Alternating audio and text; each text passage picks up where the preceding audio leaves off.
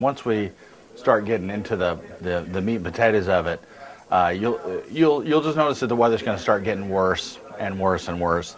For most of the run into the hurricane, it's going to be turbulent and cloudy, and you may see a few flashes of lightning occasionally.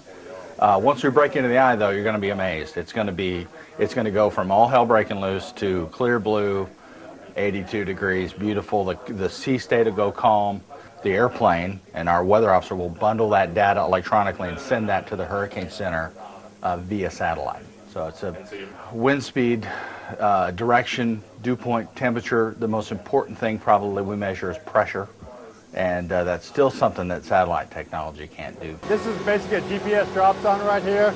It falls at 2,500 feet per minute, and every half second it sends data back to my computer. It sends the temperature, it sends the dew point, it sends the pressure, and it also has a GPS sensor which gives me the winds. They basically will take this data and put it into the big forecasting models along with the weather officer's data in the horizontal, put this all in the forecasting models, and that helps give a better forecast of where the storms are doing.